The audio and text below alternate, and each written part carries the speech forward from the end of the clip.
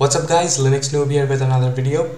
Now in my last video I spoke about the fact that how I was trying out a lot of different Linux distributions to see which one really suits me the best, and finally settled down with Peppermint OS 6 again.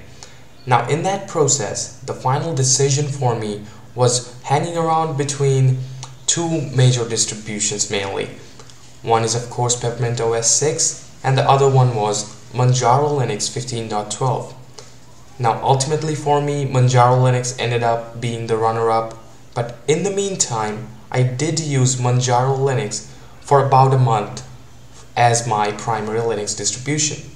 Now in this video I'll be sharing what my experience has been like during that time using Manjaro Linux and my overall opinion about this distribution in general. So without further ado, let's get started.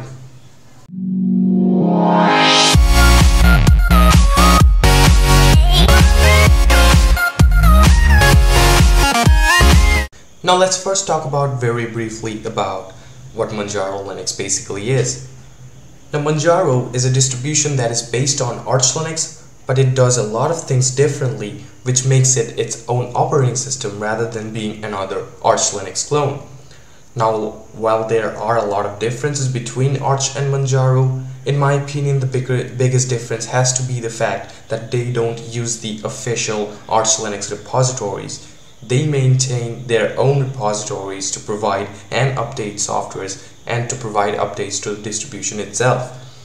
Now, while you can't really compare it to anything else in the Linux world, the closest comparison that comes to my mind is how really Ubuntu works. Now, we all know that Ubuntu is built and based on top of Debian, but it uses their own repositories and does a lot of things differently, the same way that Manjaro differentiates itself with Arch Linux. Now while Manjaro does a lot of things to differentiate itself from Arch Linux, it still has got support to the AUR or the Arch user repository. So you still have that option built into Manjaro Linux to download software directly from the Arch user repository and play with it. Now let's first start with the things that I actually liked about the distributions. Now first has to be the installation procedure. Now unlike Arch Linux, you don't necessarily need to go and install Manjaro via the command line interface. Of course that's an option, but at the same time it has its own beautiful graphical user interface installer, which makes things as simple as they can be. Like if you have ever installed any Linux distribution before, this should be right up your alley. It's as easy to install as any of the Ubuntu or Ubuntu derivatives are to install. Now the second thing I really liked about Manjaro is that it follows a rolling release model. Now what that essentially means, it doesn't have a fixed release cycle for releasing major versions of the distributions, like the way for example Ubuntu does. It pushes update to the existing installation when it's ready, and so you don't necessarily have to wait 6 months or 12 more months to get new features. Now this means that you install this operating system once and you stay updated almost all the time to the latest and greatest features and softwares as far as Manjaro Linux is concerned. Now this in my opinion leads to another major advantage, and that's having access to bleeding edge software. Because it's primarily based on Arch Linux and it's also a rolling release distribution, you almost always have access to latest software. Now granted, it isn't as bleeding edge as Arch Linux is, but that is something I actually liked about Manjaro compared to Arch. Now the Manjaro team do a bit more testing before releasing new features and updates compared to how much Arch does. Now when it comes to Arch Linux, it's just something new is created and they just do the basic testing and they just push the update immediately. That is not the case with Manjaro. They do a lot more testing in that sense compared to what Arch Linux does. So this essentially gives you another layer of stability over what vanilla Arch Linux offers. Now the fourth major thing that I liked about Manjaro is having access to the AUR. Now, from what my experience has been, almost all other Linux distributions that are not Ubuntu or Ubuntu based distributions face a specific problem, and that is not having enough software available natively on them. But Arch Linux is an exception to that, mostly because of the AUR. In case you don't know already, the AUR or the Arch User Repository is pretty much the biggest repository that is available to the public when it comes to Linux software. If there is any software that has ever been created for Linux, chances are it's already in the AUR. So having access to the AUR eliminates the problem of lack of software as long as Linux softwares are concerned. Now, if we go to the package manager of Manjaro, you'll see that AUR support is built right onto the package manager itself. Now, it's just about clicking one button and you have access to the AUR. You just enable an AUR support from here and instantly you have access to everything that is available on the AUR. No need to go onto the command line. It's an excellent package manager, and with AUR support built in, you shouldn't really have any problem to get any software that you want and that is available for Linux. Now, the last major thing that I liked about Manjaro Linux is the theming. Now, I've tried a couple of desktop environments on Manjaro Linux, and regardless of what desktop environment it's running on, the Manjaro team really takes their time to make things look good, regardless of the desktop environment again. Now, right now, how I have set up my distribution, it's not really how it comes out of the box, but I didn't really have to do much to get it to this state. And by default, as it looks when it comes out of the box, it looks pretty darn good as well. Now, I've made a couple of changes here, like I've moved this panel to the top, I've installed this plank dock at the bottom, I've changed the theme to I think it's called Menda Dark, and I've left it with the stock icon pack that it came with, and it's already looking pretty darn good.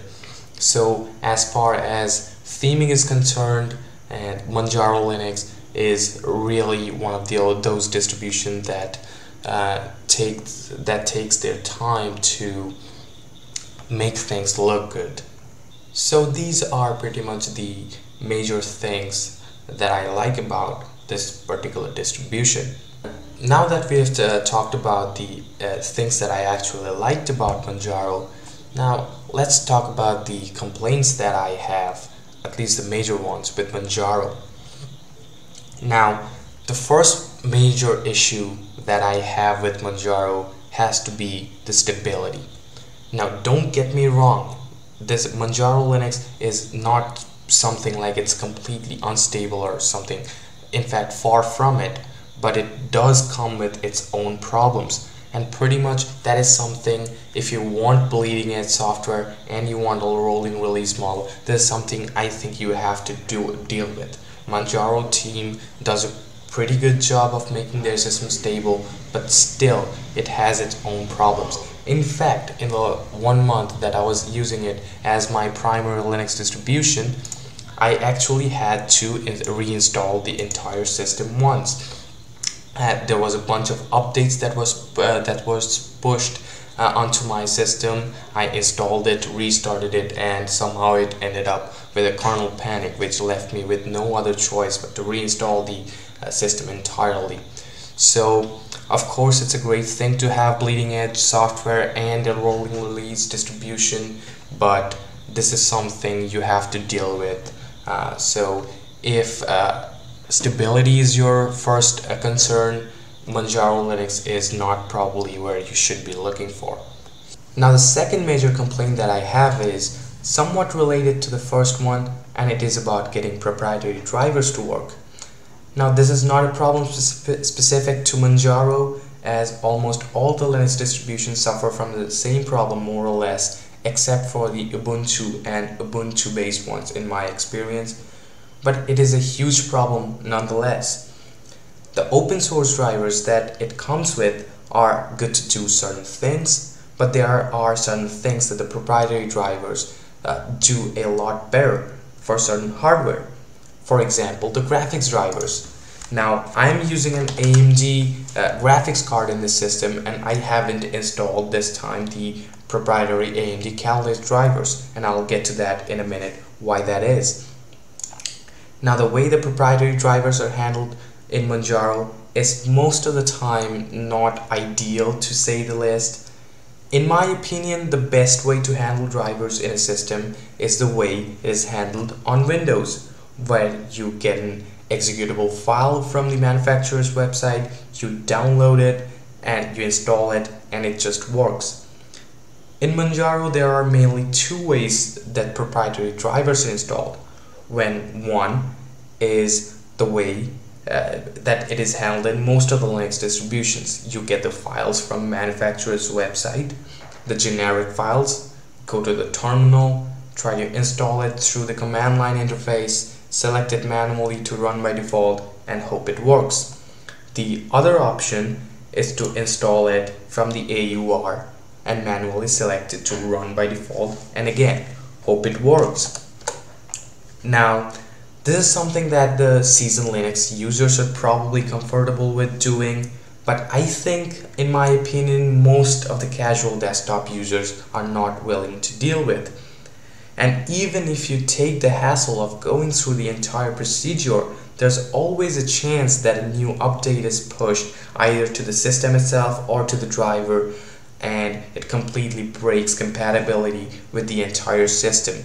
I actually faced this problem before. The kernel panic that I once had, I was mentioning about before a few minutes back in the video, was actually related to the drivers, where there were some updates that were pushed. I think it wasn't really compatible with the Catalyst driver that I was already running, and it just ended up in a kernel panic and ended me with no other option but to reinstall the entire system. Now, if it was a problem with all the Linux distributions on the same scale, I probably wouldn't have spoke for so long about it in this very review. But the fact is, in my opinion, Ubuntu already has a solution that is better than this, where you get a one-click install to the proprietary drivers that are available in their repositories. Now, granted, it's not always the latest one, but it is somewhat close to it, and at least it's better than not having one at all. And also, the drivers are somewhat tested to work with those distributions. So handling of proprietary drivers is not as good as it can be, in my opinion. Now, the last major complaint I have about Manjaro is regarding pre-installed software. Now, personally, I don't like a lot of software to be pre-installed onto the system. Now, let's take a look at what Manjaro comes with. Now, first thing is here, not everything that you see comes pre-installed. Obviously, I have installed the softwares that I use on a daily basis, so they are included in there as well. But I'll briefly mention what it comes with pre-installed. First of all, Adobe Flash Player. Okay, we can deal with that. These things I never ever use, so I don't even know what they do. Deluge is something that I have installed. E-Links, I'm not really sure how many people use that. Moving on, GIMP. Now, I use GIMP a lot, but then again, I'm not really sure how many people actually does, and is it worth it to pre-install it. This music player. Now, Manjaro by default comes with two media players. One is this music player, and the other one is VLC. Now, VLC already plays all those music files, so I'm not really sure why this is included. HexChat, I don't use it. I doubt how many people does, how many casual desktop users does, to be specific. So again, not really sure why it is pre-installed. HP Device Manager, I don't have an HP printer. I don't know how many people does, and I'm not really sure is it worth it again to include in everyone's operating system, even though if they don't have an HP device. Kdenlive and Kazam are two things that I've installed the entire LibreOffice suite. When I use LibreOffice, I'm mostly using LibreOffice Impress and Writer. I don't use the other ones. And again, if you want, it's not really hard to install. So again, not really sure why the entire suite is doing except for taking up space for most of the people. OBS again is something I've installed. If you scroll down a bit more, you see the entire Qt development suite. Of course, developers use it, but I don't think most of the people that use Linux are developers. I'm talking here about normal casual desktop users. They will probably never ever use it. So again, this is doing nothing else for them rather than taking up space. So you overall get the point where I'm going with it. Now, I personally like a lean and clean operating system where the operating system will give me initially just the basic things that I need to begin with, and from there I can install my own applications that I actually use rather than pre-installing so many softwares. In case of Manjaro, I probably used only 20 to 30% of the software as I just demonstrated on a daily basis. So those softwares, all those other softwares are doing nothing but taking up hard drive space for me. Now granted, you can go ahead and remove all those softwares that we don't need, but that is something I don't necessarily have to do. This is a reason I like Peppermint OS 6 so much. It just gives me the essentials, and from there I can install all the softwares that I actually use. Now, even on Windows, that is somewhat the case. When you do a clean Windows installation from scratch, it just gives you the essentials and we install the softwares that we use from there.